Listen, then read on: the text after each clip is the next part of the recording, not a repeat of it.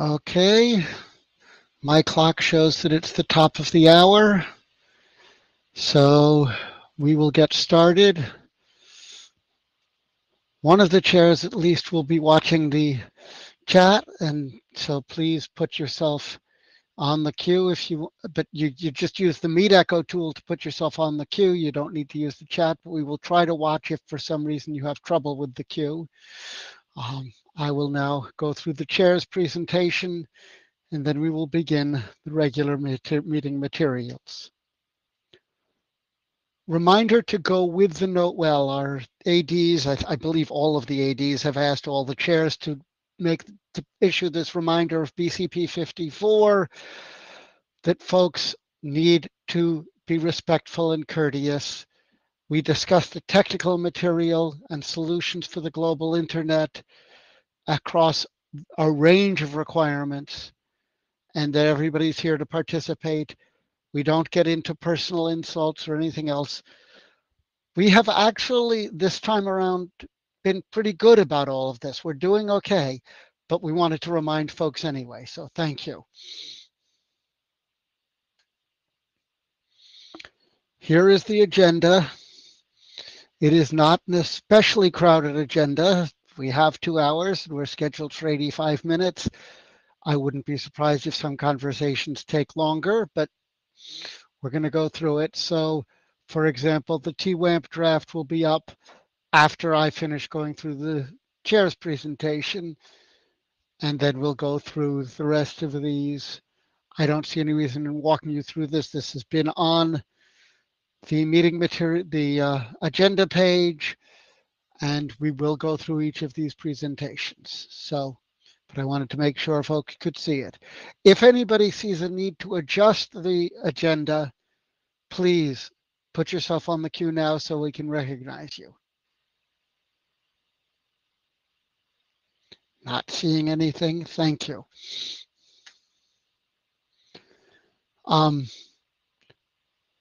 Meeting minutes are in CodeMD. Actually, are they, or are they in notes? Well, they're in the link that you get to if you click the note-taking tool on the top of this. I think they changed the name for this. Right. One of the other ADs said it's actually notes.ietf.org, followed rather than codeimd.ietf.org. I didn't edit this properly. It's my fault. Sorry, folks. Thank you, Eric. But the link at the top will take you there. Please do help our secretary take minutes there. Enter so queue management, enter the queue using the tool. Mute yourself when you are not speaking. When you're on the queue, I or whoever, whichever chair is running things, will tell you when it's your turn. Unmute yourself, speak. Go ahead.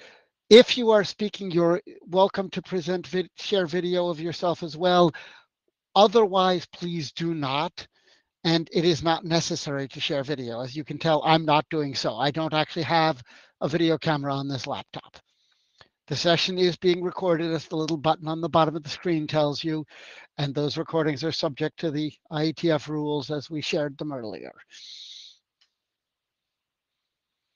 So before we go into the other material, what else have we done? Wanted to start with the adoption call on the compression draft. I managed that adoption call completion because my co-chairs were recused. That's why I'm presenting this material. The full details are at the link that is included here. The adoption call has completed. Please don't get word picky about what's on this slide. If you want to pick on words, it's the words in the message I sent. I've tried to summarize so people will know what the context is. So my conclusions were that there was rough consensus to adopt the document. Very rough, but rough consensus. The document, when it is posted, will include a specified open issue section. Separately, I am in the process of establishing an issue tracker because I do not expect the editors to be updating the draft for every individual issue and every individual change to every individual issue. The open issue section is for major issues, as the text I provided says. We will use a GitHub-based issue tracker because that's what the tools people tell me is the thing we are supposed to use for issue tracking now. We will not be putting the draft into GitHub unless for some reason the editors decide they want to. I won't prohibit it, I'm just not expecting it. And all discussion of issues will be on the mailing list. The issue tracker is just so we don't lose track of any. There was enough discussion, and heck, I had trouble making sure I saw all the issues. So we will use an issue tracker to make sure nothing gets lost. But there will be a delay in posting the spring working group version of this draft until 6man has in front of them, not adopted, not yet last called, although that's in the open issues, but in front of them, a draft which deals with the relationship of CSIDs and RFC 4291. That draft may deal with more topics than that. That's up to 6man and the folks who write the draft. The constraint from where I sit, because of the policy the spring chairs announced more than 6 months ago, is that we have to have such a draft to say that's the one we're looking at, to say that that the question is being dealt with. Not there is a discrepancy, but the question of whether there is one and how much of one and what the right response to a potential discrepancy is being dealt with. And so that is that is the delay. My expectation is that draft will be the one that the 6man leadership is in the process of appointing authors for. And there is a presentation from them in the 6man session about that draft. If they don't post something that addresses this, then we'll deal with it another way. We'll figure that out when we come to it. I'm not trying to write a adoption call conclusion that deals with every imaginable contingency. That's why we cope. Are there any questions about this?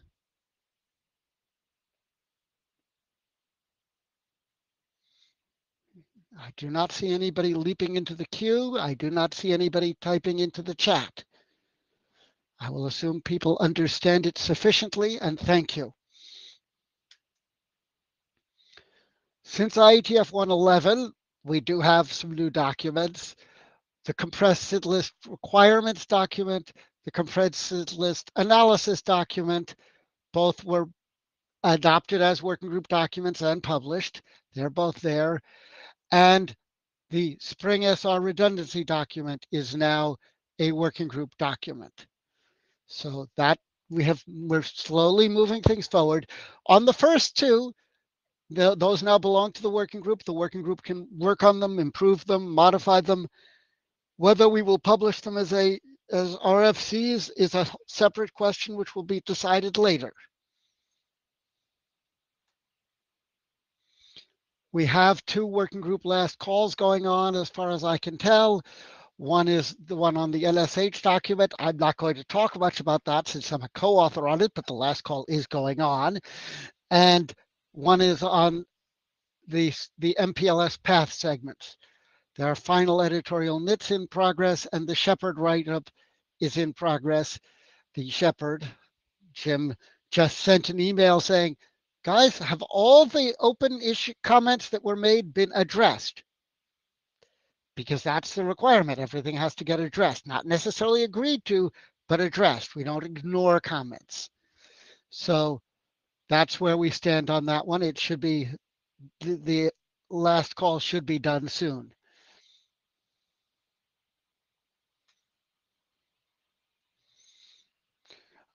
We have submitted to the ISG Spring Segment Routing Policy.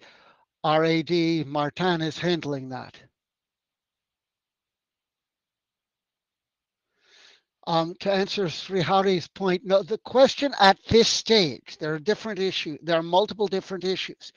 At this stage, the question for Spring is not whether 6man has blessed the relationship, but rather whether they have a document that addresses the relationship.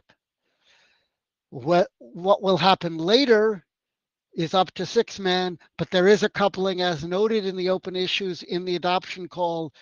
When we get to last call, we have to know what the relationship is, and what happens exactly depends on exactly what 6-man says about the relationship.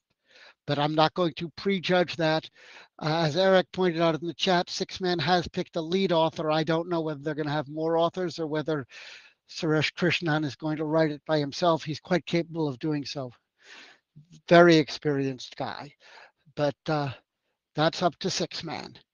Thank you, Eric, for reminding me that I had seen that 6-man had picked a lead editor for that.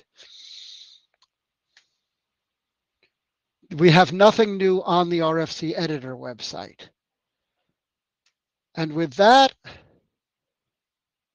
we are done with the chair's presentation. I'll give folks one more chance to ask questions or get on the queue.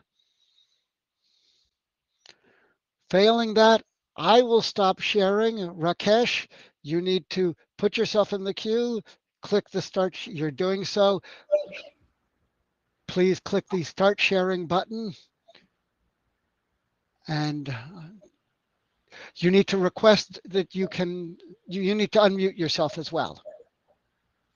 Hi, Joel. Hi, everyone. Good morning. Good afternoon. You Thank hear you. me? Yes. So, Joel, I shared the, or you shared it. Sorry, was You it? should be able to share it yourself so you can just drive. Okay. There's it should be the button right next to the one you used to join the queue should be share preloaded slides, should let you share. Yeah, I made a request to I need share. to grant it. Yeah, there it is.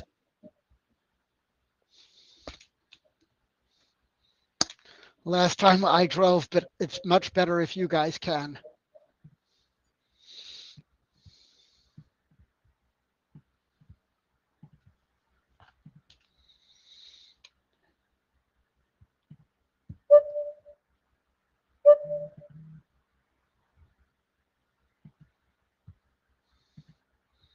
It says the screen share is being, there it is. We're good. Go ahead. All right. Thanks, Joel. Hi, everyone. My name is Rakesh Gandhi, and I'm presenting the enhanced SRPM draft on behalf of my co-authors listed here. So the agenda is we'll look at the requirements and the scope of the draft, the history and summary, and the next steps.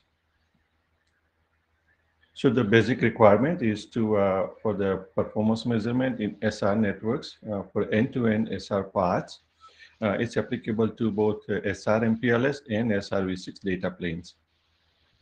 So the goal and the for this particular draft is no session reflector dependency for one-way delay measurement. So session reflector is not aware of the measurement protocol or some of the machineries. It's the state is in the packet, the spirit of SR, and we're trying to achieve a higher session scale and faster detection interval. So the scope is using the RFC 8762, the simple TWAM stamp protocol, and the extensions defined in the recently adopted SRPM draft in Spring. So this draft builds on top of the SRPM draft. So the history of the draft is this draft was initially published a year and a half ago. It has gone through multiple revisions, and they were presented in MPLS and Spring working group sessions. So there were very good feedbacks received from the working group, and the latest draft, we believe, addresses them. So in the Spring SRPM stamp draft, there is loopback mode defined for SR policy, where the packets are transmitted for each segment list of the SR policy.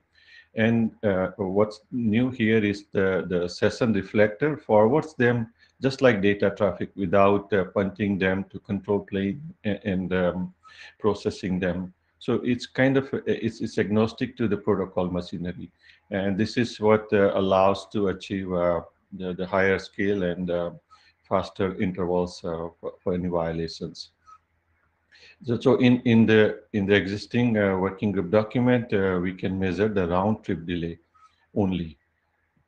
So in the enhanced mode, that's using the network programming function, um, it optimizes the operations, but at the same time, timestamp is added in the packet.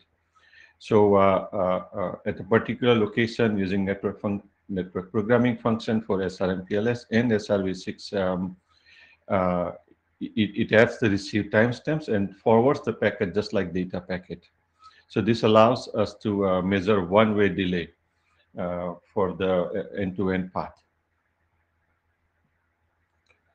It extends the SRPM provisioning model by defining a new measurement mode. We call it enhanced loopback mode, as well as the network programming function, which includes the timestamp label for MPLS or the SRv6 endpoint behavior. That will come with its offset in the stamp, which is a 16 and 32 bit in the different modes of the packet format. And that's basically it. I may stop you for a moment. Somebody misunderstood something, or something you said didn't add up right. Can I let Greg ask you a question about what you've said just a minute ago for clarification? Sure, yeah. Greg, please go ahead. Try to specify the context since we flipped a few slides. Yes, thank you, Rakesh. So you're saying that this method enables one-way measurement. That's right. At the same time, you are saying that the reflector doesn't have a state, and the packet does not leave the data plane. Right. So how you can do that if the format of the reflected packet is different from the format of the received packet from the sender. So they are very different, and you cannot really just take a packet and swap their destination and source address. More so, if you don't have a state in the reflector, what you are measuring, you're not measuring one way, you're measuring round trip. And because you are traversing one way or downstream their segment tunnel, and the upstream, I don't know, I can assume it's IP network.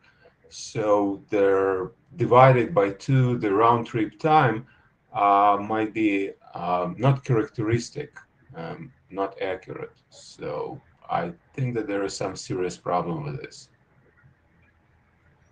Thanks, Greg. So the loopback measurement mode is defined in the working group document, and it explains how it works for the SR policy with proper header and whatnot. You had some good comments, and the draft was updated to address those comments. So if you can have a look at this working group document, please, and let us know if you have additional comments. But that is for the round trip delay, and this is an optimization where the session reflector using the network programming function adds the receive timestamp and forwards the packet. So the packet processing is also explained in the enhanced loopback mode draft on how it works. So if you could have a look at that and let us know your comments, would be appreciated. Yeah, I had, and I sent a comment before the meeting. So again, I see that there is a contradiction between the statements because their segment routing programming has nothing to do or does not introduce any special mode in the stamp. So to do processing of stem packets in a real one-way measurement, reflector has to be stateful. So encapsulation of the underlay of the network is really not relevant. Yeah, so draft I'm explains it, and there is a okay. summary. Rakesh, I apologize. I just will leave with this. Okay, so we can continue on the mailing list. Thank you. Yeah, thanks. I haven't seen your latest mail if you just sent it, but I will reply to it. So stamp test packets are shown here, and the idea is that the sender sends the transmit timestamp T1 in the session sender packet, and the reflector adds the receive timestamp T2 at offset 16 in an authenticated mode and offset 32 in the authenticated mode. So these are well-defined locations in the stamp packets. This is motivation for using stamp as well. And there is for SR MPLS timestamp MPLS label is defined. This is network programming function which will cause the reflector node to do the adding of the timestamp and forward the packet. There are two ways of achieving this. Reverse path can be IP, where MPLS header will be removed and the source destination address in the IP header of the packet will make sure the packet comes back to the sender. Or reverse path can be SR MPLS, where the entire label stack is carried in the packet. So this is an example of a reflector receives a packet with timestamp label TBA1. It will cause the reflector to add timestamp label 2, timestamp 2, and forward the packet back to the sender. In case of SRv6, there are two new end functions defined for two different offsets. Idea is very similar, where timestamp 2 will be added by the reflector, and the reverse path can be IP or SRv6. In a similar way, the seed list is carried if reverse path is SRv6 in SRH. The notifications are the thresholds are provisioned. So what we are measuring one-way delay. So a threshold is configured and notification is generated when the threshold is crossed. Same way for the synthetic packet loss. Session state is this is mentioned in the existing working group document, where the state up or down is declared based on if packet is being received or not. So welcome your comments and suggestions. Many thanks for the great discussions on the SRPM draft during the working group adoption. And looking forward to your comments on this draft as well. And we are requesting a Spring working group adoption for this draft as well. And many thanks. Any comments, questions? For the requesting, please send an email and Shraddha will add it to the list, but people are getting on the queue right now. Stuart, you're first.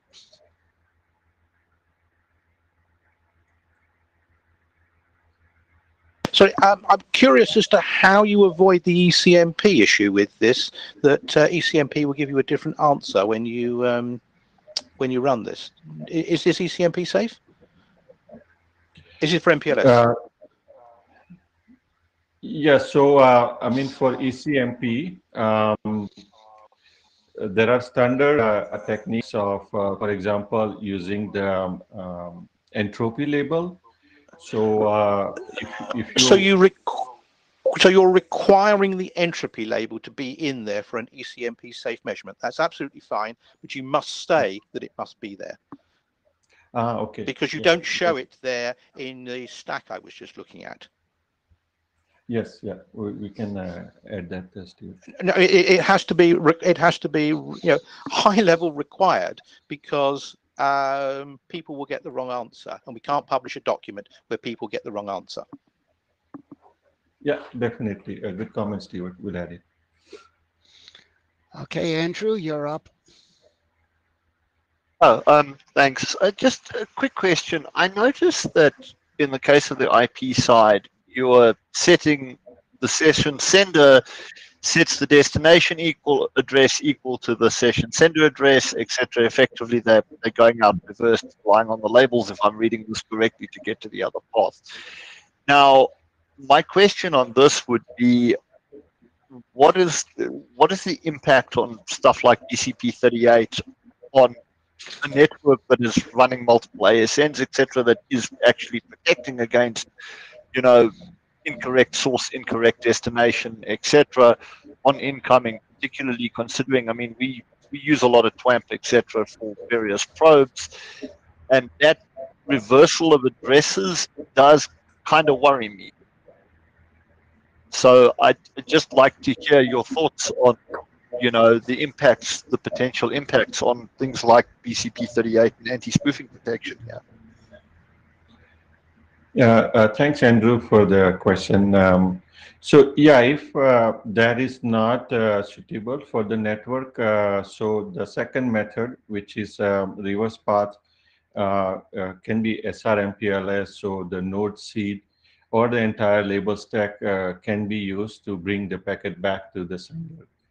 So both methods are defined, and depending on the deployment or what is being used in the network, one of them can be selected. Again, this has been around. Many RFCs use swapping of the source addresses already, and it's also no different here.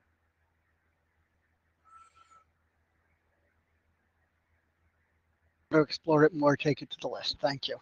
Okay, thank you, Rakesh. I don't see any more people in the queue. There are some issues which you're going to have to deal with on the list, but that's fine. So you need to push the stop sharing button so that Yongxing can start sharing for the next presentation.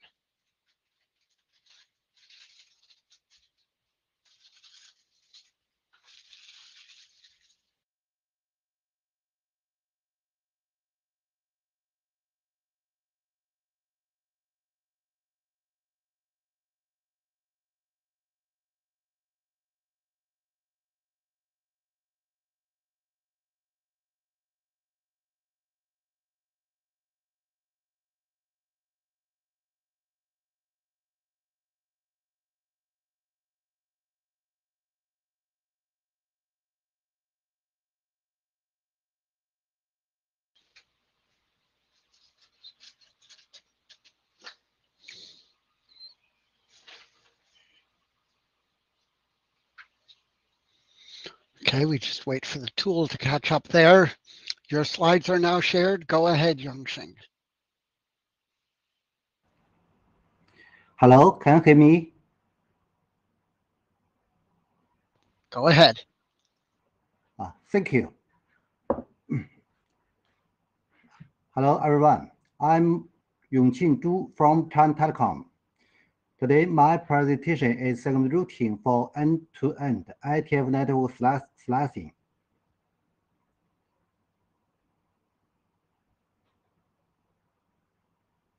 As we know, network slicing can be used to meet the connectivity and the performance requirements of different services or customers in a shared network.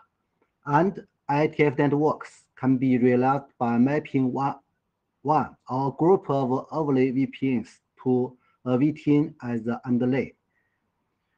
Furthermore, an end-to-end IETF network slice may span multiple network domains. In each domain, IETF network slice traffic needs to be mapped to a local VTN. Here, in this document, we describe the SR extension to support end-to-end IETF network slice. Let's have a look at the IETF network slice framework and realization. There are three parts for this framework. The first one is concepts and the general framework, which is described in the draft IETF TIS IETF network slices. The second one is realization framework based on VPN, TE, and other technologies, which is described in draft IETF text enhanced VPN. And the last one is framework of end-to-end IETF network slice. As to the realization, there are some drafts. The first one is the ARSA-based network slice realization. We can achieve it by making use of SR resource-aware segments. The second one is the scalable network slice realization. We can achieve it by making use of data plane between resource ID. And the third one is the end-to-end IETF network slice, which introduce global VTN ID and mapping mechanisms. Here, our proposed draft. The Spring SR E2E IETF network slicing. It listed here.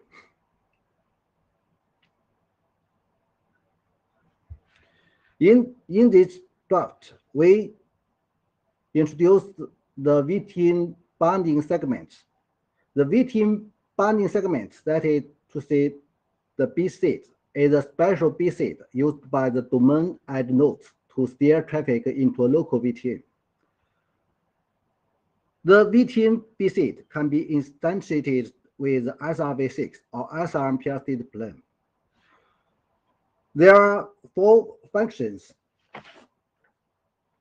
for the VTN B-seed. The first one is the end.b6 in caps, which maps the packet to a list of resource-aware segments, which are associated with a local VTN. This function, as for the SRv6, it equals to the SRv6 and dot b6 dot in caps function. The second function is end dot VTN in caps.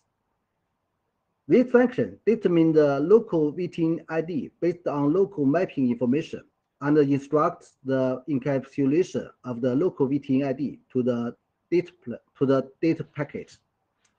The second one is end.bvtn.incaps.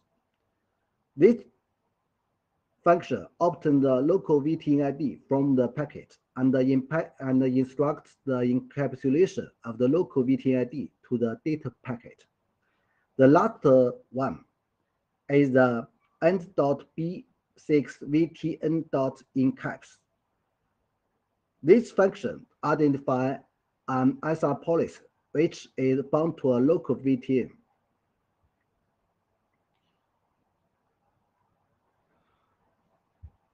As for SRv6, all the above functions use in the SRv6. We have talked about it on the last slides. There are some pseudo code for these functions. For example, the end.vtn.incaps. For the S14, we use this update IPv6 with a segment list, and next set the VTN ID option to V in the hop by hop extension header. And the other functions such as and bvtn and incaps and the .b6 v10.encaps function as a v6 function is listed here.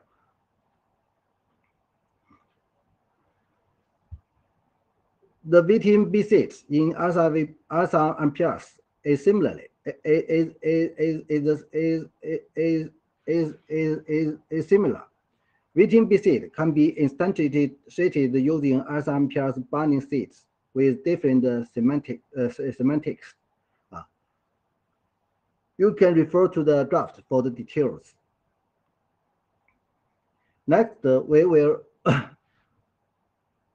refine this draft and welcome the comments and the feedback. Thank you. Any questions? Does anybody wish to get in the queue? Vishnu, go ahead. This is Pawan Biram.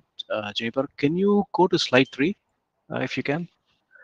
The one where you showed all the relevant draft documents that.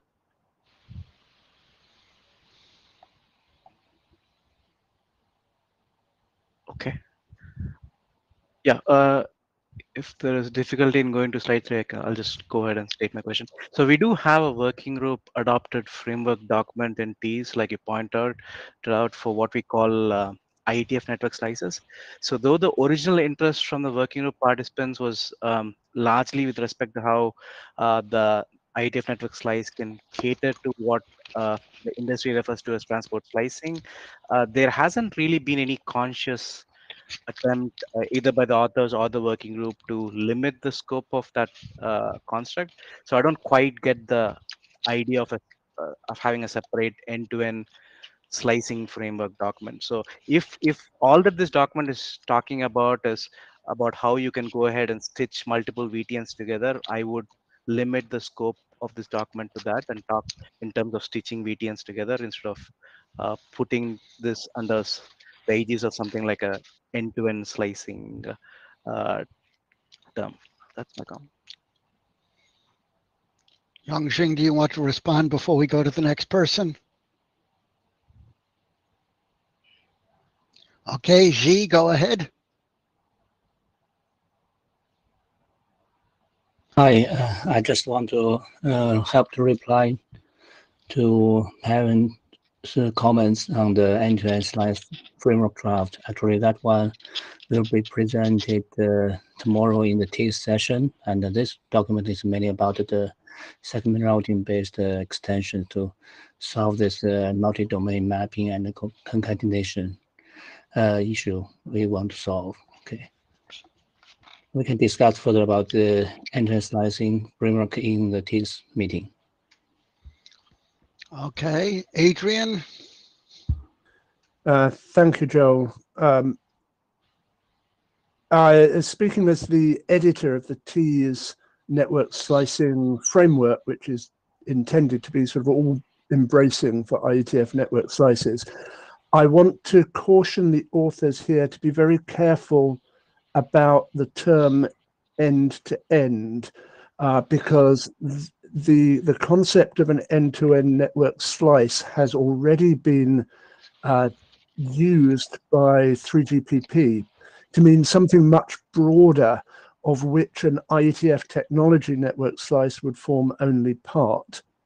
So I think take a little bit of care, especially as well that the concept of end has a strange meaning in IETF.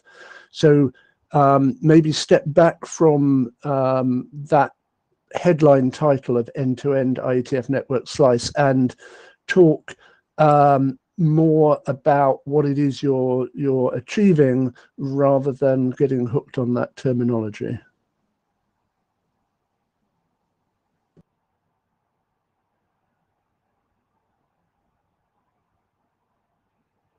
Thank you, Adrian.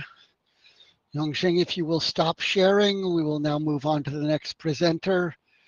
Saleh, I believe you're next, and I'm sorry if I'm mispronouncing names. Yeah, there. So you should click the share button, and then I will give you permission to do so.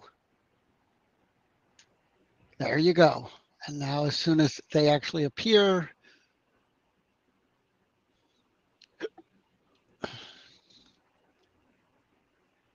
there you are. Thank you. Go ahead. Hello everyone, I am Salih from Juniper Networks. Today I am presenting SRv6 interdomain mapping sheets on behalf of my co-authors. So this draft introduces three new SRv6 endpoint behaviors, namely end.replace, end.replace b6, and end.db6. These sheets helps in building SRv6 path spanning multiple SRv6 domain. So we will get SRv6 service continuity over multiple SRv6 transport domains. Each domain can have its own TE mechanisms. Among the three slides, the end.replace and end.replace b6 sheets helps in transport interworking. So this sheets also helps when there are multiple intent-based paths present in the network. In such scenarios also, this mechanism can help in getting easy stitching. That means it can work with the procedures mentioned under BGP classical transport or similar mechanisms for getting multiple end-to-end intent-based paths across the network. So the last sheet end.db6, it helps in service interworking. So now we will look at the two use cases. The first use case is for the transport interworking. So this use case is from the seamless SR draft. So basically, the figure shows three different ASs: AS1, AS2, and AS3. The ASPR1 to ASPR8 are border nodes between the ASs.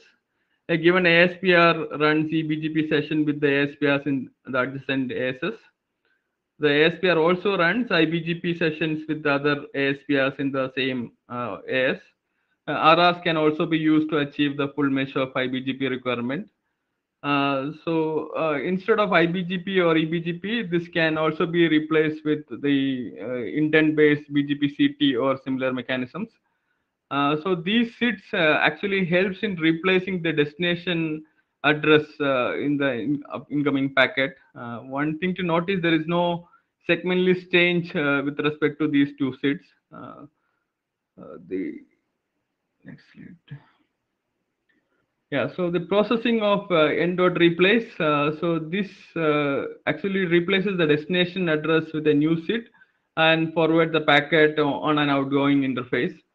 So this idea is similar to the swap operation on an MPLS data plane. There is no segment list change, segment left change, and it cannot be the last seed in the SRH. The procedure is mentioned in the draft. When SRH is processed, after doing the initial checks, decrement IPv6 hop limit by 1, update IPv6 destination address with the new destination address mapped with the end.replace it, to submit the packet to the IPv6 module for transmission to the new destination via the member of J, where it belongs to one or more of the adjacencies of BGP. So one thumb rule is for a route, if the BGP next stop is one hop away, then while advertising we use end.replace it. A detailed procedure probably we will update in the next version of the draft with an example.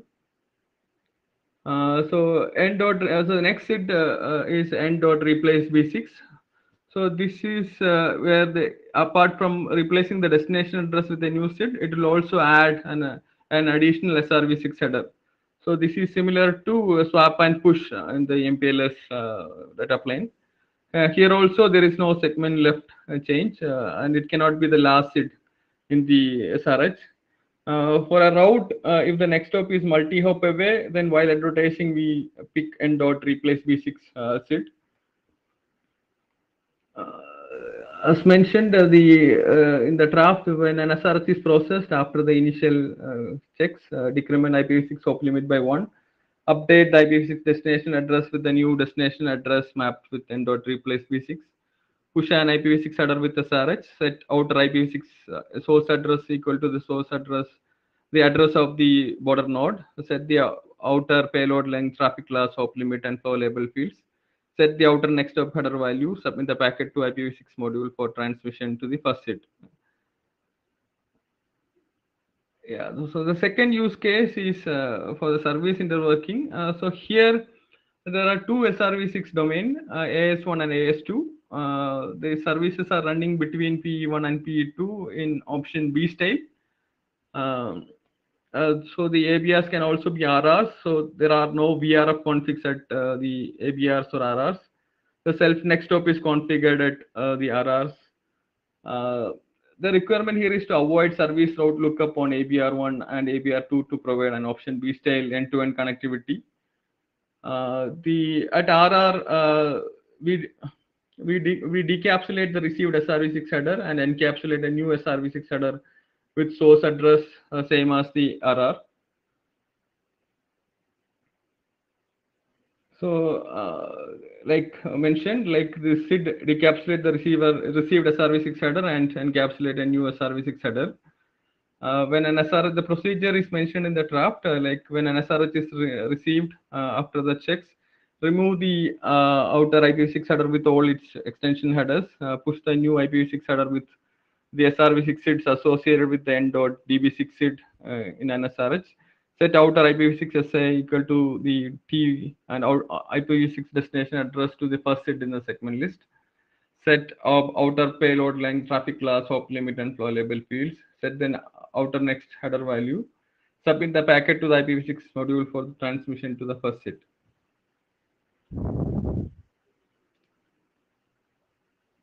Yeah, so so we request the working group to review the document and provide comments and feedback. Okay, thank you, Salah. There are some questions in the queue. Zhenbin.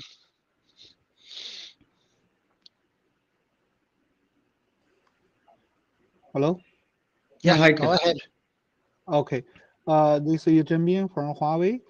So my understanding, the enter replace is similar as the mapping the swap function of MPRS, but I'm not sure my understanding is right or not, because in the SRv6 I don't think we need not the swap, because this is the segment list can be encapsulated as this the ingress node. So there's not necessary to swap the segment in the midpoint. So why we introduce this the end replace function for the SID? Yeah, okay. So basically, there are different mechanisms for multiple domain when there are multiple domains involved. Like the ingress itself is computing the full path, or a PC is involved. So this mechanism is where the BGP is involved for stitching the end-to-end path. These domains are heterogeneous, and there is actually on the borders there is the protocol reachability is not leaked or not learned by the ingress PE1. It is actually stitched automatically by BGP. So this is for option C connectivity across multiple domains. So this is another way to address the same thing. Okay. Katan, you're next.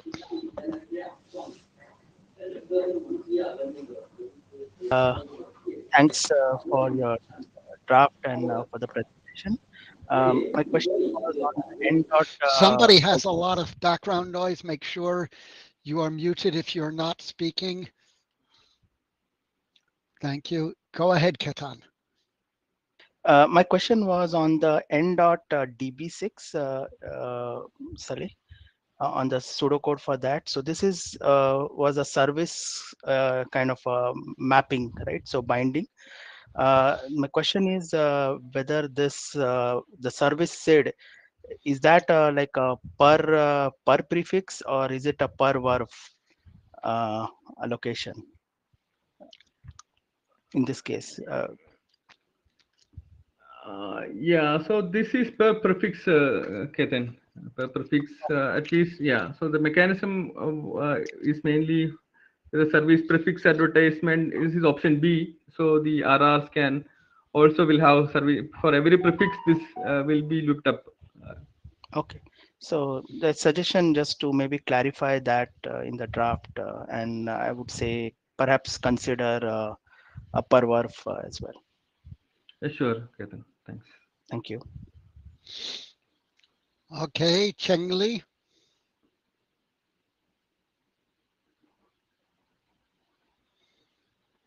Cheng, go ahead. Okay, can you hear me? Okay. Yes. The first one is that, yeah, I don't really understand why we need to like replace the destination address.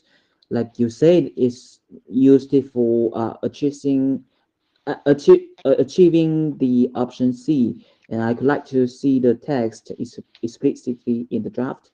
And the second question is that when the seat list contains only one single seat in binding seat n dot b6 as defined in the RFC 8986, what's the difference between the end b6 and the replace 6?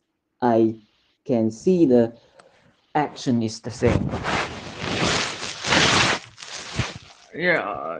To the first one, yeah, option C, how the procedure works with an example, probably we will update in the subsequent version of the draft. The second one, as I mentioned, it is based on when you start advertising. We look at the BGP next hop from where this BGP protocol next hop reachability is learned. So if it is only one hop away, we advertise the replace. If it is not, if there are multiple seeds to reach the other domain, then yeah, we will do an additional encapsulation B6. But yeah, depending on the network and where this is getting stitched to, one of them will be picked based on the situation or that characteristics of that particular border node. Yeah, probably we will update with an example so that will be more clear in the draft. Yeah, I think we need more clarification of this draft. And I am really curious about why we need this like option C or something like this in the draft. Yeah, thank you. Okay, Zhenbin, you're back up. And I'm going to close the queue after Xiaofu because we're getting a little long on time. Okay. Go ahead, Zhenbin. Okay. Okay. Thanks, Joy. Zhenbin again. Sorry, I quick. I'm still feel strange about this the purpose of this type of seed, because you know the SRv6, the major advantage of SRv6 can still use the IPv6 forwarding to traverse the different domains, but for MPRs it has to keep the huge number of the forwarding entries for the mapping between the labels. So that's for the IP for the SRv6 we can use the IPv6, and the IPv6 can also use the aggregate to reduce the forwarding entries. So I mean, so this is the advantage of SRv6. But if we introduce this mapping seed in the SRv6 like the SMPRs, I think this is just reduce the advantage of SRv6. That's my concern. Yeah, let me answer it. Yeah, so as I mentioned, like there are different scenarios. Like as you mentioned, if if a network is properly numbered and everybody has a similar mechanism and everything kind of a fresh deployment, then you can even leak SRv6 locators across domains and you can get the protocol next up reachability. But this is a scenario where there are multiple heterogeneous SRv6 domains and they have planned to work together. So there is already option C, the seamless SR draft talk about that particular use case. And also there could be multiple SRv6 intent paths like the BGP CT or BGP car. So there also automatic stitching has to happen at the border. So it is for a different use case, but I think it's all these different mechanisms are really required for different kind of deployment.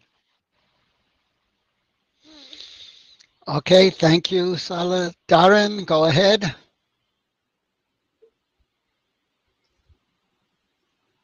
Yeah, first, thanks for the work to publish this, and I know it's a revision 0. So I don't expect you to answer this now, but maybe in a future revision of the draft. It would be interesting to see how an SR source selects one of these behaviors when it builds its path versus another behavior. Just to see the cases where these SIDS behaviors are used or not used, or one of them is used instead of another. That'd be an interesting illustration to see. Yeah, definitely. We will update that in the next version of the draft. Great, thank you. Okay, Xiaofu.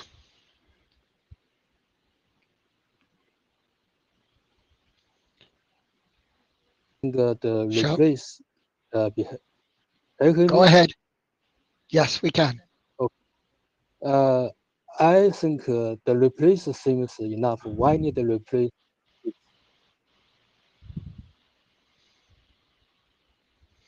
You seem to have some audio problems, though. It was hard to understand you, and your audio seems to have dropped.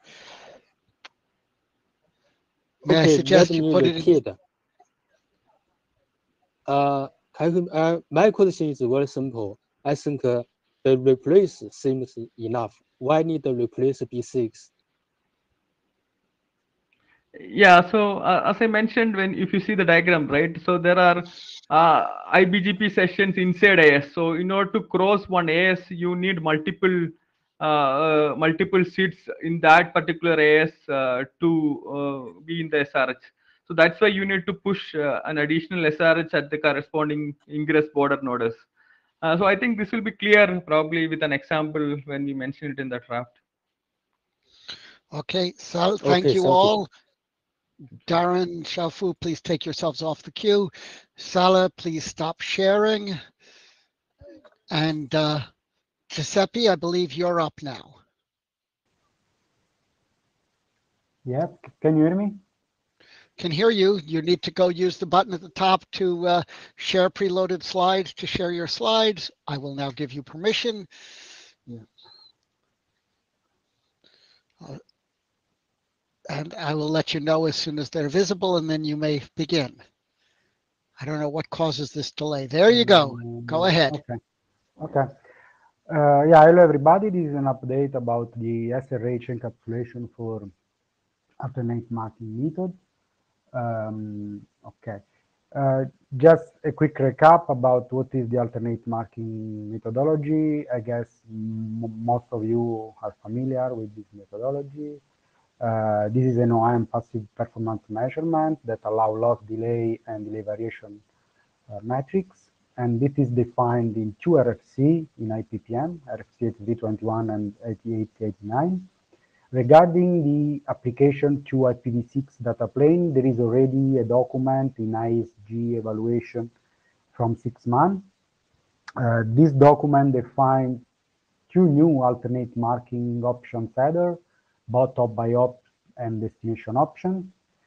Of course, this destination option can be applicable to SRv6, to SRH, since destination option before the routing header are processed by each node in the route list. So that is an identity in the SR path.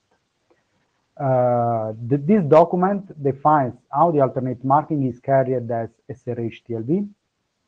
SRH TLV, of course, is defined in the RFC 8754. Then we explain why we want to use the SRH TLV in the next slide.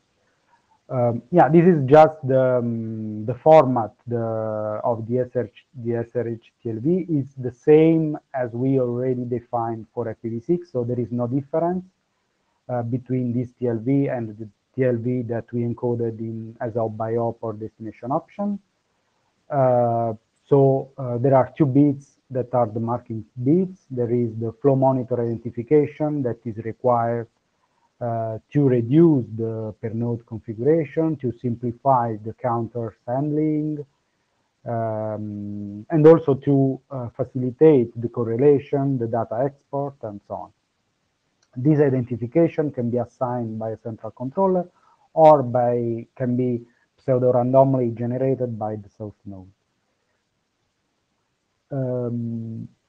Regarding the usage of this TLV,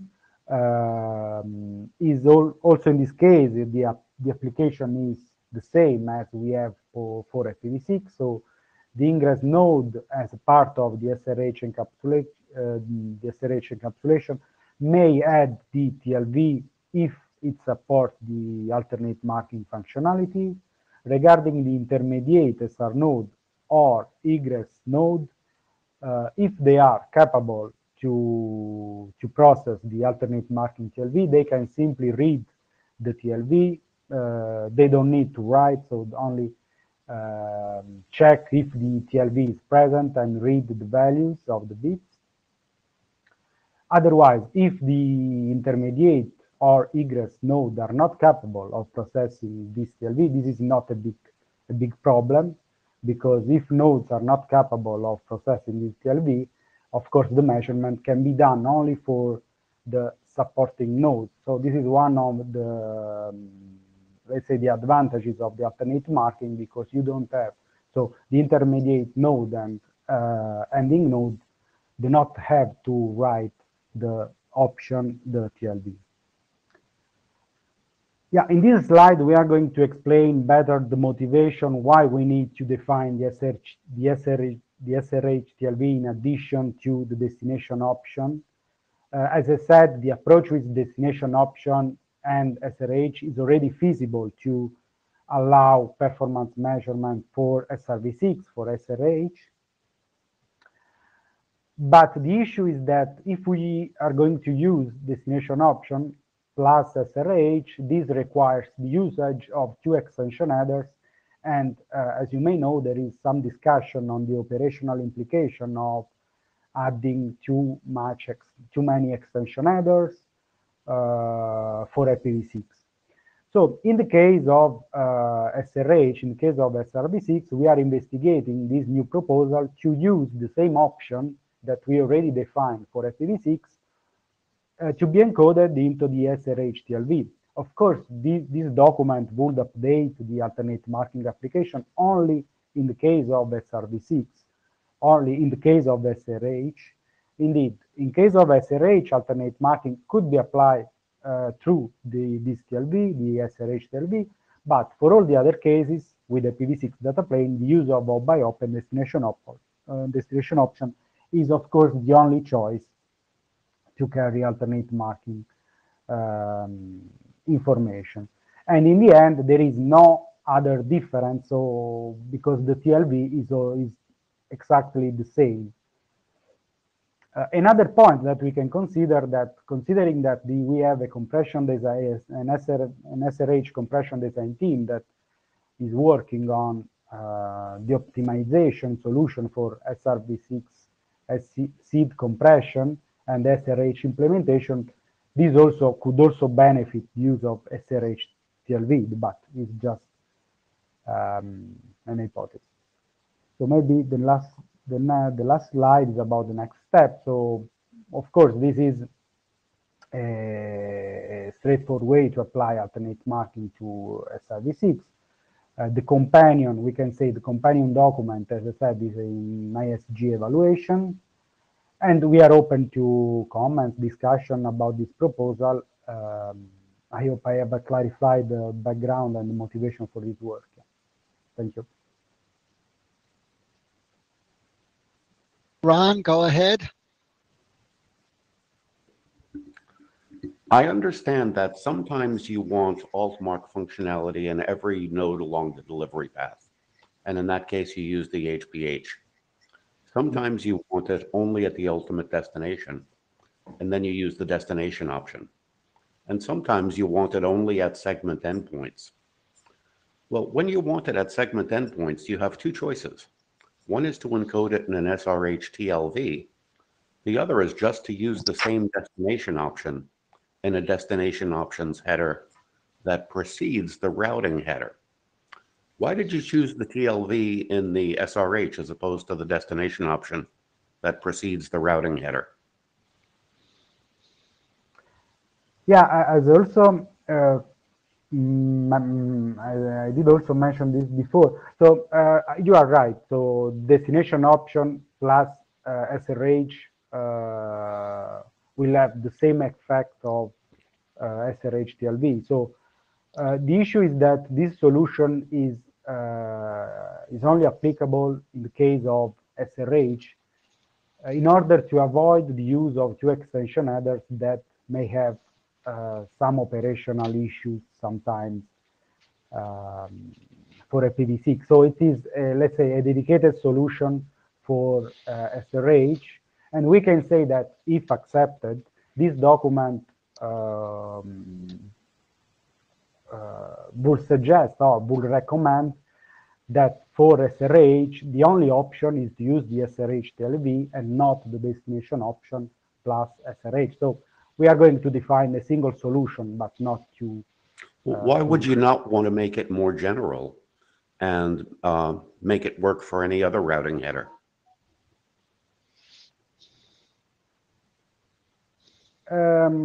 Because it's just to leverage this capability of SRH to be extended through TLV. And I understand your point, but the solution for all the routing header is already in the 6-month draft, right? Because here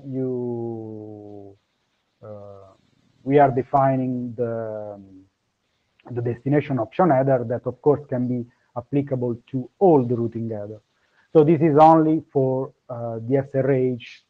Since with SRH we have this the possibility to use this kind of TLV, this kind of extension, we aim to leverage and in our mind it can be an optimized solution only for SRH, of course.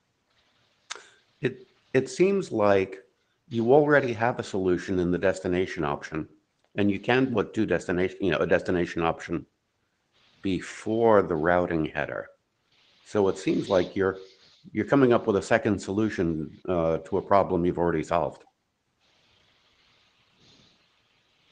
Okay, I believe, Giuseppe, you've answered. We need to that topic should be taken to the list as to whether we want to do this or not. Greg has dropped off because I think he was asking the same question. So thank you, Giuseppe. You can stop sharing. Sammy, you're up.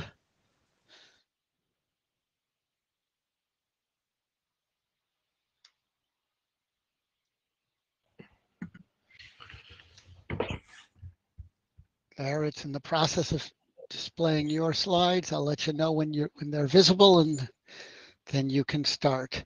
You can probably tell yourself when they're visible, but I figure it's nice to know that somebody else is seeing it. It isn't yet visible. Sure, yeah. Can you hear me, I guess? Yes, we can hear you. Okay. Thank you for checking that. Still waiting for it to show the slides. It said it was sharing, but then I don't see them. Yeah, I don't see them either. Why don't you stop and restart and let's see what happens. Okay. I'll give you permission again. A new deck Okay. is being shared. Okay, That's better.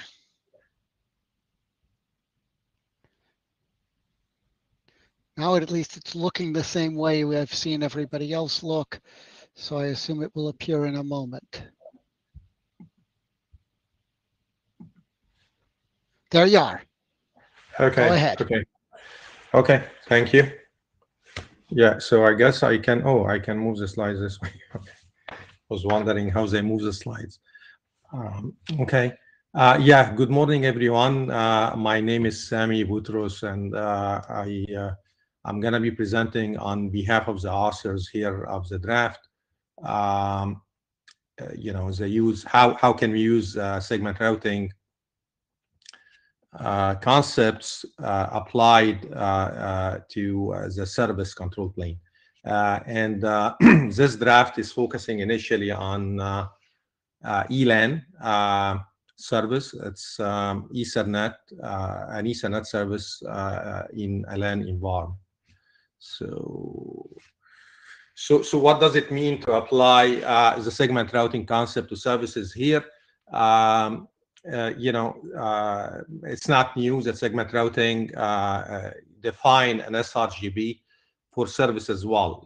This could have global significance across the networks. So are saying the sRGB concept for services can be used here, which means that every service globally in a given domain will have a unique index, right, in that domain. So it will point to a unique label within this sRGB. So for example, if in a given domain, we are numbering the services for ELAN here, then a service numbered 65 could have a service index 65 on all the provider routers or provider edge routers providing that service. So I think the key here is that we are talking about, segment routing came with, of course, a few concepts here, and the goal was simplicity, meaning, they brought in the concept of simplifying the network. This is what segment routing is about. So, and they did a great job in the underlay by eliminating protocols like LDP, for example, in the underlay, the sRGB concept, globalizing the label space across the network. So all those concepts have been applied to the underlay and simplified the underlay control plane greatly. And the question here, can we use that as well to simplify the control plane for the service? And we are talking about ELAN, for example, here. So going to the next slide. So here we are just comparing or going back to history here and looking at pseudo-WAR, that was the building block for ELAN services when applied to a service provider network. So it was the building block that we built over the IP MPLS network. And historically, the pseudo-WAR context, was presenting two pieces of information. Was presenting what service we are talking about and what endpoint to.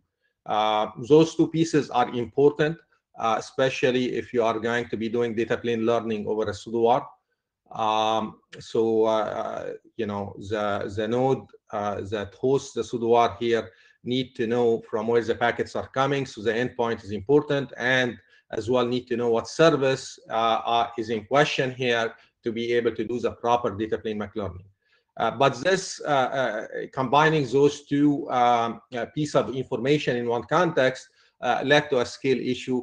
So for example, if you have 10,000 services configured on 100 node, then each node would need to maintain 1 million pseudo-WAR context or 1 million service ID for those for all the endpoints in all 10,000 service. As well, pseudo-WAR really didn't support legacy layer 2 network any active redundancy. So what we are proposing here, as a way to improve the scale for that old technology or previous technology, is to split the two pieces of information into two contexts. One presenting the service, and here we are talking more about data plane, one presenting the service and one presenting the endpoint. So if you imagine, and we'll go more in details in the next slides, that we split those two pieces of information to two SIDs in a SID list, where one will present from where the packet is coming, present the endpoint, and one presents the service, then your scale will look quite different, right? You would have only 10,000 SIDs to present the services, and the endpoint, given that's encoded underneath the service in a header, then you won't have the same scale problems that you have with pseudo-WAR. As well, if we leverage more of the segment routing, concepts here, especially the Anycast SID, we can introduce the active redundancy to that layer 2 world or that service itself. So this is an illustration on how we can achieve that as well in control plane. So so we're talking about how are we going to be in a given domain inside the service provider network, learn dynamically about what services are configured where, right? So what we are proposing here is that if each node would advertise to all other nodes the services configured with as a bit mask of all the SID offsets, let's say, that it is configured with, then we can really decrease significantly the amount of signaling in the network compared to any previous technology. Because if you imagine the 10,000 service we talked about in the example, and we are trying to advertise those services across the network, and each service is presented by a bit in a signaling message, you could have only one message, one control plane message, by which one node can teach all nodes in the network about what services it's configured with. That's of course a significant decrease in terms of number of control plane messages that can be exchanged. So we're talking about, instead of 1 million pseudo-R signaling done by a given node, it's only one message that's being sent. So one message compared to 1 million, right? So of course, upon receiving that message that's being sent by one node to all other nodes, like as shown here, node 5, for example, is sending what service is configured with to all other nodes, then all other nodes can as well figure out, the membership of nodes in a given service. So typically in layer 2 network, you need to know what are the members that that correspond to the service for function like flooding, for example, because layer 2 is all, especially with data plane McLearning, is all about flood and learn. So so when you flood, you need to know who are the members of a given layer 2 service to be able to flood unknown unicast or broadcast layer 2 packet to it. So now you can learn the membership by simply figuring out from the message sent on all the services with one control plane message. You can figure out for all the services what are the membership when you receive that message from other nodes, for example. Along with that, we are proposing here as well advertising a broadcast node SID. So the broadcast node SID present a node as well and can tell the node that the received packet is a broadcast packet, meaning it's a flooded packet rather than a unicast packet to the node itself. So the broadcast node SID can be thought as well a node SID, but of certain nature, right? Okay. That will tell the node whether it's receiving broadcast packet or not, right? So here we are talking initially. I think the purpose of the initial presentation here is to introduce the concept and explain how segment routing can significantly improve in control plane for the service, or significantly reduce the number of control plane messages that we have with previous technology, and as well improve as well the data plane via the use of a concept like sRGB or segment routing global block. The next slide here is talking about as well introducing active redundancy to the old pseudo-R technologies that didn't allow that. And in here, we are talking about using any SID. I mentioned before that when we build the SID list, we can have, the context of what we call the pseudo-R in the past presented by two SIDs. So as you see here, we have a service SID, and then underneath that, we can have what we call a source SID. So the source SID here could be the node SID if this is a single home, for example, single home host connected to the provider edge, or could be an anycast SID if this is a multi-home device connected to the provider edge, for which you are providing, of course, the layer 2 service. So if the anycast SID here is used, then all data plane MAC learning by all nodes is going to be against the anycast SID. So any return traffic toward that node, the provider edges from which we learned the source MACs, for example, for the multi-home service, can be ECMP or multipassed here to the devices, both devices shown here in the picture, for example, 5 and 6, who are connected to the multi-home service, right? So, so the multipassing and even aliasing can be applied this way. And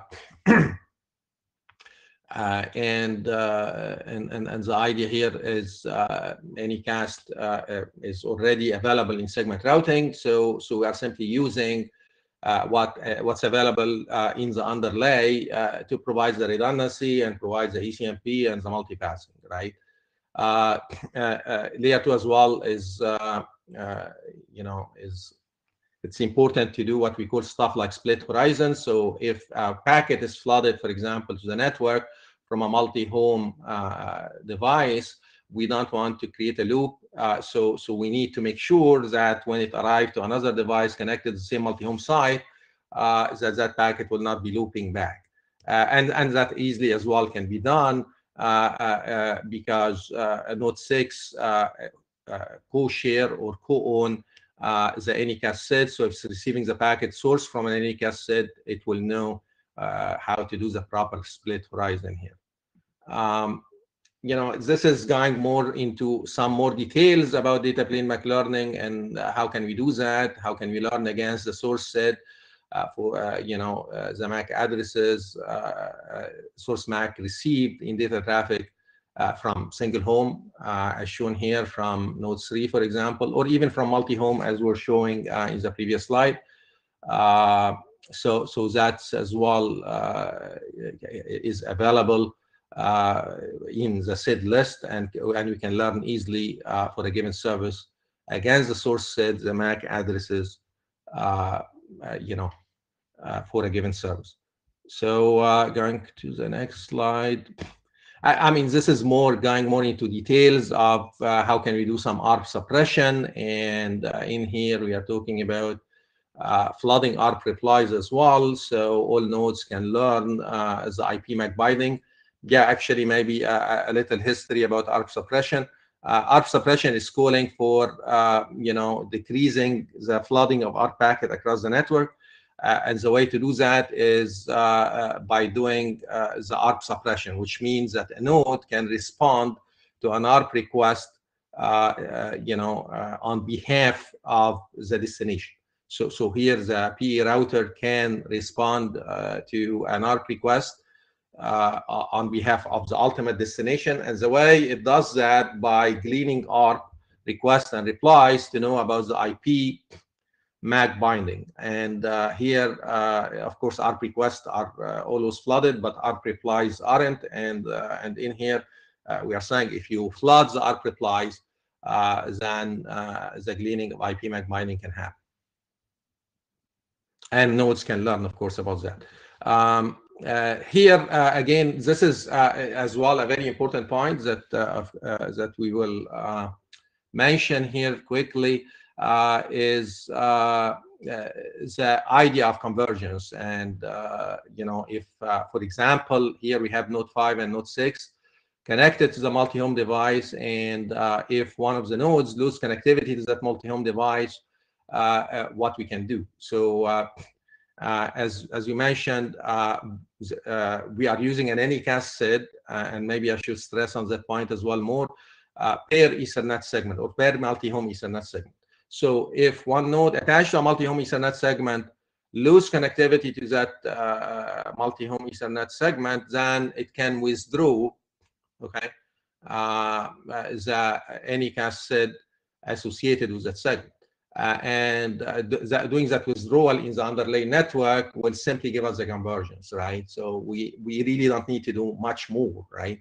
I think what's presented here is in the interim before withdrawing, if node 5 would detect that the link, you know, or the interface connected to the multi-home segment is, or multi-home device, of course, right, is down, then it can, in the interim, redirect packet to other nodes connected to that multi-home device until the network converge and things go in track back again, right? So again, we already talked about that, the ECMP multipassing, right? And Sammy, how it can be achieved. thanks. Yes, but I'm concluding. So finally, the two takeaways that we want to take from this is the Ethernet Layer 2 service we are talking about, presenting it by global SID in each domain, and that will decrease massively, you know, the number of states we can keep in data plane, and will decrease drastically as well the control plane signaling needed. And the other takeaway, which is as important, is there is no need really for doing any service convergence, right? You know, like typically as the overlay layer, we always talk about convergence overlay, and defining mechanism for convergence overlay. By the use of any cache SID, the problem become an underlay convergence, and there is no need to do any overlay convergence, right? So that's a key takeaway. Finally, the last slide is talking about a benefit in general. You can go over it. The slides are uploaded, and the draft is available too. And with that, I can conclude. Okay, I'm going to close the queue at this point, but I do want to let the three people who are there comment and ask questions. And I do recommend you go over to the chat and look at some of the questions that have been posted there and respond there, and keep them in mind for mailing list discussions. Patrice?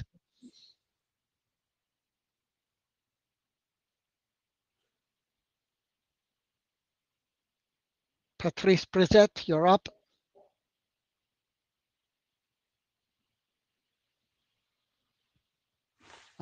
Please unmute. I'm not hearing anything.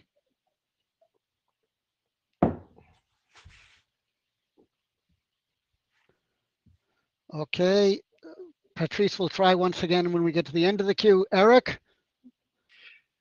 Yes, thank you, Joel, and thank you, Sami, for the presentation. And just one thing, the draft and your slides, it got a section about IPv4 ARP, and I see nothing about IPv6 NDP. Is it the intent to add IPv6 support later? Yeah, of course. Good question, Eric. Yeah, definitely. You know, the use of network function and SRv6 is in. I think the purpose, Eric, again, is just to introduce the concept, but of course the mechanics and the more details, even the signaling aspect, will come later. Okay, thank you, Sami. Thanks. Okay, Matthew, Tarek, I said I was closing the queue, so. Matthew, your turn. Yeah, hi, thank you. So Sami, I just got a quick question about the relationship of this draft to one you had in BESS about a year ago. It was very similar, and so. Yeah, that's a good question, Matthew. Sure. Yeah. Go ahead, please. Could you just clarify what your intention is with the BESS draft? Because I would have thought that this, given this relates to BGP signal services, should really live in BESS. Yeah, definitely. I think the idea here, Matthew, is you know, we thought that the concept is more a segment routing concept. So this is why we thought that the concept would present here in spring, but the signaling aspect and the more details about that will be presented in BESS for sure, right? So we will update the BESS draft to more address the signaling aspect and how we can achieve that. And here we discuss more the architecture and the concept. Okay, I'd encourage you to clarify that in the two drafts, because they look very similar at the moment. Definitely a good point. And yeah, we will be updating the best draft to more address the signaling and of course the BGP signaling for services. Definitely. Okay, thanks. Okay, the Spring chairs will coordinate with the best chairs to make sure that the right material is discussed in the right working group. Excellent. Yeah. Patrice, I'll give you one more shot if you can speak. Can you hear me? Can you hear me now? There you are. Yes, please. Okay, sorry. Hey, Sami. I hope you're doing well. Hey, a bit along the same comment than Matthew, because I think I was first in the queue, so I had that comment. But also, is there any difference with the two draft right now? The one presented a year ago in West? You're right. You're right, Patrice. As I mentioned to Matthew, you know, there is no difference between the two drafts, but the plan is to change the other draft to more address the signaling aspect. Okay. All right. Thank you. Thanks. Okay. Thank you. Sami, if you will now stop sharing. And as soon as he does so, Jibo, if you would then step forward and start and select your presentation.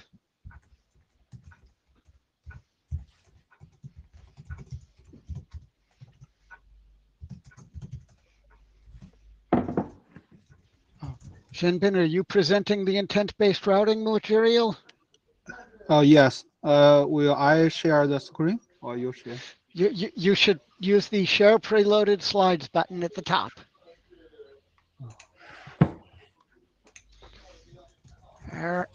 Your screen is being started. As soon as it shows up, I'll let you know and mute myself.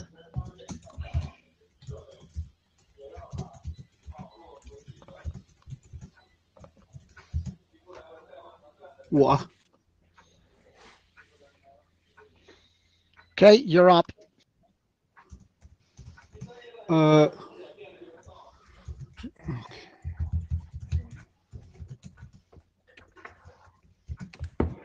Again, yes. I've given you permission again. We'll wait.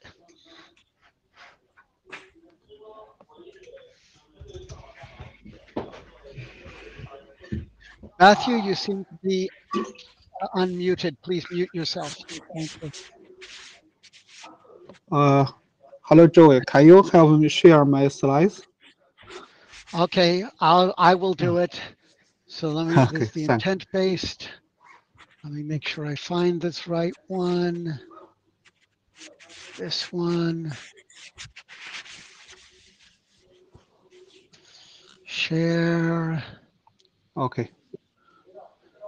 Okay, I can see the screen. Okay, there it is. You'll have to tell me when to move to the next slide. Okay. This is Zhenming from Huawei intent-based routing. Okay, here the introduction. In fact, the seamless MPLS segment routing describes the requirement for end-to-end intent-based path spanning multiple domain networks. In order to implement the seamless segment routing, the SR path need to set up according to the pair, color, and endpoint. It means more SR paths need to be introduced in the multiple domain. So this means that not only to set up SR paths for the per endpoint, but also set up the SR paths per pair, color, and endpoint. So this proposes a challenge on the scalability. In order to reduce the scalability challenge, this document proposes the intent-based routing mechanism. Through the mechanism, the intent information can be carried in the data plane, and the network node can steer the packet into the SR policy to satisfy the service requirement. So that means need not to set up the end-to-end path, SR path per pair. So that's not only to the steering the packet into the SR policy according to the intent-based routing. The mechanism can also be used to steering the traffic into the underlying network slicing to meet the specific intent and also enforce policy for other intent. such as network environment and security, etc. Okay, next slide. Okay, so here this is the first page of the introduction about intent-based routing. So first, this is the two concept. That's the color. So that's a color is defined in the segment routing policy. So that's is a 32-bit numeric value that associates the SR policy with an intent.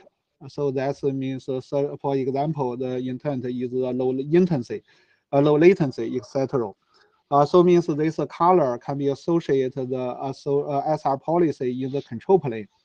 The intent, so that's mean the new concept. This intent-based routing mechanism introduce the concept of the intent. This means the intent information, which is carried in the data plane to represent the specific service requirement for the destination on the network. So there can be the mapping between the intent and the color in the node. That means the intent X can be mapped to the color Y. So that means if they had similar intent information, so that can be the mapping. Besides this, the mapping, because this the intent can also be used for other purposes, such as the network environment and the security, etc. Because the color is always associated with the SR policy for the purpose of steering traffic. Okay, next slide. Okay, so here this is an example. So that's the in order to simplify the inter-domain routing. So that's in one local domain. So there's can be set up a SR policy group, which is shown in the figure. So that's the SR policy group. A group includes the mapping between colors and the SR policies for a specific endpoint. So here we can see that this is the mapping between the color 1 and the SR policy 1 and the color 2 for the SR policy 2 for the specific endpoint. Because this is the SR policy group can be set up, and there's also the mapping between the intent and the color. So when the packet arrived at the edge of the network domain, so that's the network node can search the FIB, can search this the SR policy using the destination address in the packet. So then find the SR policy group, go on to use the intent information in the packet to map to the corresponding color, then corresponding the SR policy. So means that use the destination and the intent information in the packet can search the corresponding SR policy for specific endpoint. So then steering the traffic to the SR policy. Okay, next slide. Okay, so the color mechanism can also used to set up the mapping between the color and the underlay network slice. So that's we use that the color can use for the unified mapping process of traffic steering. That means the color can be used for identify the SR policy, can also use to identify the specific underlay network slice. So when the packet arrive at the network edge node, the network edge node can abstract can derive the intent information from the packet, and according to the mapping between the intent and the color to find this corresponding the color, then corresponding the underlay network slice. So that you steering the packet into the underlay network slice, and in the underlay network slice, and use this the destination address can search the FIB and go on to be forwarded in the underlay network slice. Okay, next slide. Sorry. So next slide. There. Okay. There. Okay. So this is the last page about the intent-based routing. So this is the scalability. We have this the advantage of scalability because this mapping between the intent and the SR policy can be done locally without the need of advertising the label binding for the pair, color, and the point to stitch the SR path spanning multiple domains. And also there's the flexibility because the same intent can be satisfied by the SR policy or the underlying network slice. So the local network domain can choose the different solutions to satisfy the same intent.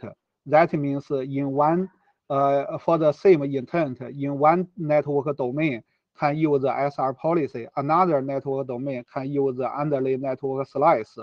So that is for the end-to-end traverse the packet, so that the can flexibly to choose the different solutions in the different domain, so that is combined together to satisfy the intent.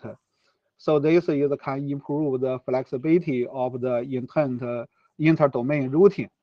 But I think this is an advantage because now, according to the seamless SR, it can always use it in order to satisfy the intent. It always use the SR path.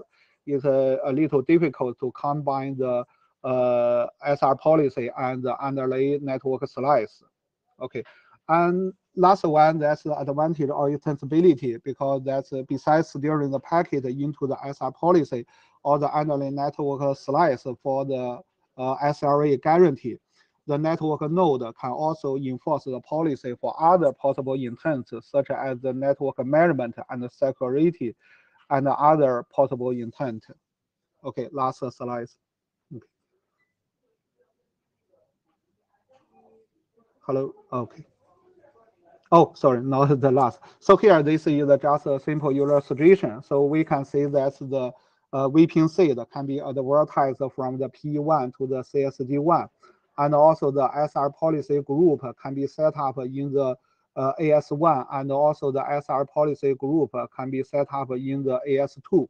So that's the packet, the inter-domain routing can be illustrated. So that's the when the payload to arrived, so that the intent can be carried, and also this the VPN seed can be encapsulated. And also, according to the intent information, can map to the corresponding the SR policy in the SR policy group. So that's the segment list for the SR policies candidate path can be encapsulated for the traffic steering. So when arrive at the ASBR1, so that is the packet. So the segment list can be removed, can use the VPN seed to search the FIB and traverse the packet from the ASBR1 to the ASBR3. So here that's go on to according to the intent information in the packet and to map to the corresponding we need to pick up the pace here. We're running out of time. We've got two more presentations. Okay, so that's done. So that's you find the SR policy in the AS2 and the segment list be encapsulated to steering the traffic arrive at the P1. So this is just a illustration. Okay, next slide. Okay, so this is the next step. So this is the first version. So that we would like to solicit comments and refine the draft and welcome the cooperation. Okay. Okay, Linda, you may ask your question, but other than that, the mic line is closed because we are running very late on time. I'm sorry. Okay, I just have a clarification question. So is that intent perform the similar function as policy, almost like a QoS kind of function, similar to QoS in a way that you can steer the traffic, give another layer of policy matching criteria? To some extent is similar, but to be more exact is like the color. That means the intent, such as this low latency or the high bandwidth. not only it's just the DSCP. This is the code point. Oh, okay. Okay. So the payload itself indicates this bandwidth requirement or the latency requirement. Yeah, it's just some of this is abstract in intent. That's not a detailed service requirement. Yeah. Okay, thank you. Okay, thank you both. Zhisang, you're up. If you will request to present, I will give you permission.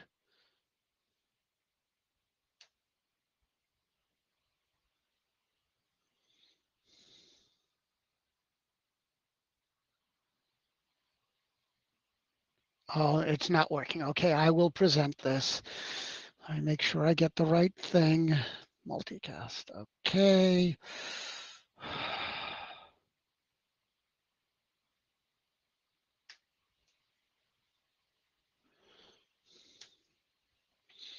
There you are. I'm going to slide 2.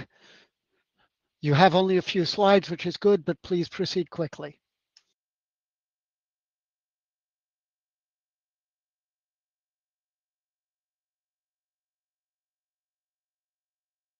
Zhisang. You need to unmute.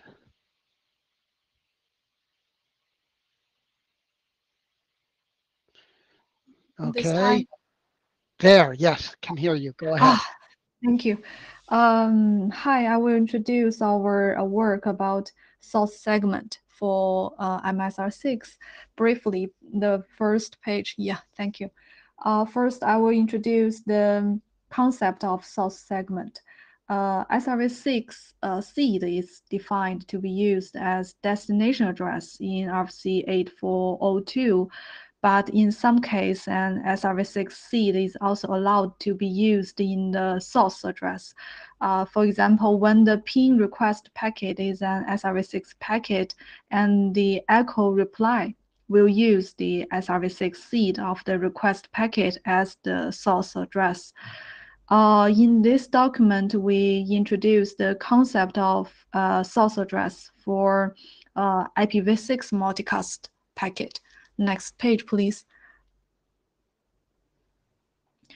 More precisely, the source segment in this document is used for MVPN service in an IPv6 network. Generally, in the multicast service, a packet is replicated along the tree towards a set of leaf nodes. In this case, MVPN routing and the corresponding information could be encapsulated in the source segment, carried in the IPv6 source address. And this source segment for MVPN is distributed by the root node, and the function is excluded by the leaf nodes. Similar as the group of end.dt functions defined in RFC 8986. This document defines a set of behaviors that can be associated with source segment for MVPN, just as listed the table here. Next page. Thank you. Here we list some benefits which can be brought by the source segment, especially for the case of MVPN. First, the source segment is unchanged along the P2MP path compared to the destination address, and it could enhance the networking capability by allowing more functions in the source space.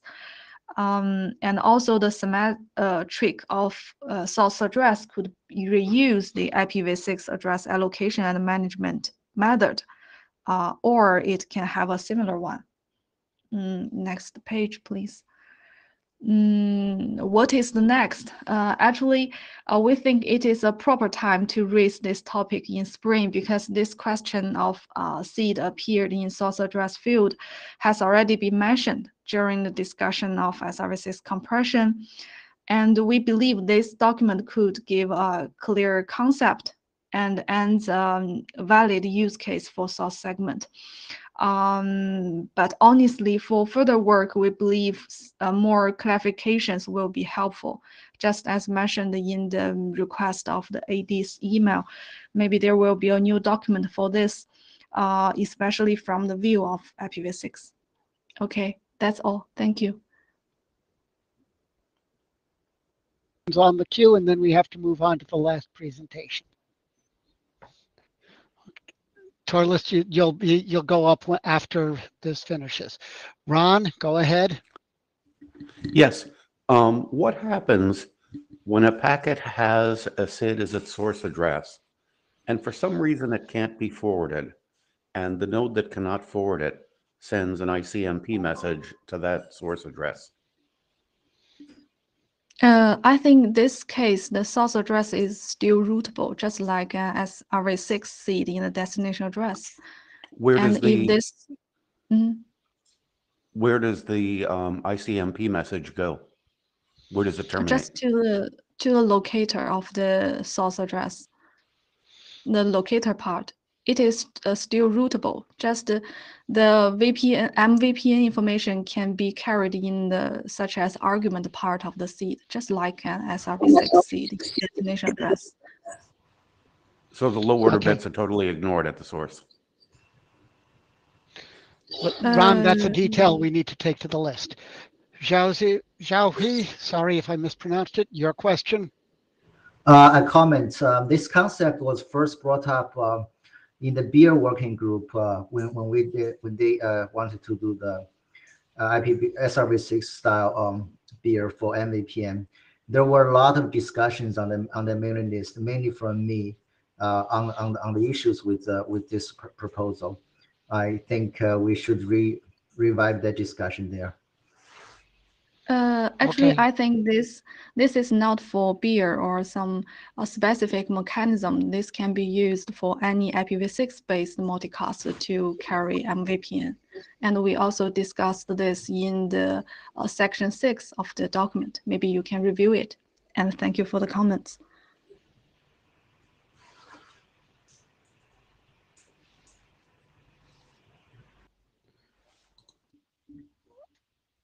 Okay, Torlis, you're up. Okay, let me find it. Is it all the way on the bottom? Paste routing. Yeah, there we go. Sure. There you Okay. are. So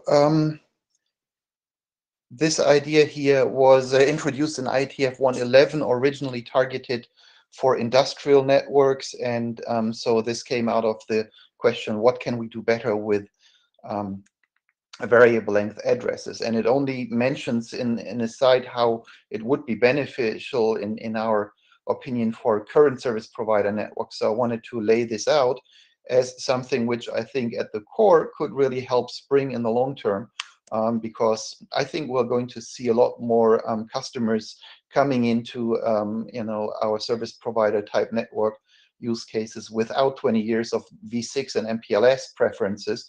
And when they're looking at what they can be doing with Spring, I think one of the most obvious feedbacks would be, so why is IETF only continuing to enhance two parallel forwarding planes? Both have downsides, the other solves better. And one common forwarding plane with the best of both worlds would be quite logical. It avoids duplication of expertise, development, software, hardware deployment, and the limitations. And I think that's really, one of the core questions Spring should ask itself for the long term. We have unified SR architecture as much as possible, but we do not have a forwarding plane unification, right? And obviously the current working group structure for execution isn't suited to achieve something like that, because we only have working groups that are there to maintain the legacy. And just imagine how quick would have turned out if we would have been put into the TCPM working group, right? So, and that legacy is quite different from the operator requirements, which we do understand: thin waist, low operational churn, complexity limitation, yada, right? So that's basically the motivation. Now, obviously, any of that motivation doesn't help if we don't have ideas on how to do better and how we could unify. So let me quickly explain how I think all the things we are doing, differently in MPLS and SRv6 could be, done more comprehensively in a single flexible addressing approach. And the main point is that the addresses of each node can be variable length, and no address can be a prefix of another, so that you do own all the suffixes. So for example, routers 1 and 2 here on the picture are the ones most often used as edge routers, so they have shorter addresses.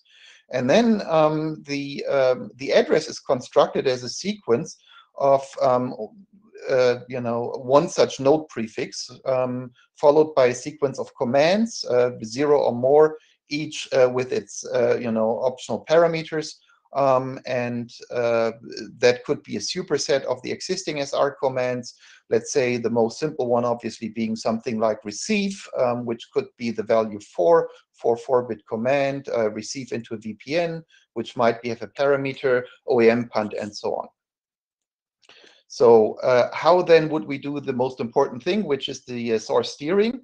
And here's the example with the loose steering, where we simply have a sequence of the node prefixes, some local commands here for the first node, command 1 with a parameter, then command 2 being the steer parameter. And with respect to how node 1 interprets the address, well, it's basically the rest of the address is just the parameter to the steer command. So it basically takes the parameter, looks at the first part of it, which is the next hop node, and then it passes on the address in a way that that node 2 and any intermediate hops toward it would start interpreting the address at that stage. And so it goes on. And as you can see, we don't mandate additional local commands on the nodes, like we are wasting the space in SRH, but we can very easily have them. So the address encoding, if we simply strip the prefix of the address on each of these steering hops, we'll basically have an MPLS style address handling, right? We're popping things from the beginning of the address. We can equally do the SRH style. That's a decision to make when we ever get to an encoding of this, by simply having a prefix that we change, an offset, address interpretation offset that we progress in the same way as we do that in SRH. Now, the variable length introduces some new challenges to whether we have, inconsistency in routing in the configuration of the nodes, which will impact the decoding, which so far in SRH and MPLS is, because it's fixed size, not happening. And we can also easily overcome that by introducing, a prefix length argument that makes sure that whoever is, generating an address will have the same interpretation of the first node prefix to analyze as the receiver has. And if not, then that would erase an error and stop the forwarding of the packet. The very same elimination of new challenges with variable length for the variable length addresses can also be done. We have different ways on how we can, manage address space for commands. So far, we've typically done it by fixing them through the standard, which gives the strongest consistency. They could be pre-configured across the network, which is fairly strong consistency, or they could be managed by the IGP. So to make sure that we're not having inconsistencies across them, we should definitely standardize the address space so that it is always clear what address, what length, and whether it is fixed by standard, pre-configured, or dynamically assigned. So I think this is just high level to see how we can eliminate the new consistency challenges through variable length addresses. And that basically gets us to, how could we start looking at a common header? And this is basically a simple idea on how to start with an IPv6 header, strip it down to take out all the things that we may not want if the semantic we're preferring is more towards MPLS. The source address could be completely optional. The destination address is really that instruction that we had. And I can give a long rant about that we should get rid of a lot of the legacy QS that we have and make it into an options header. But so we basically would arrive at a very compact header that was very flexible.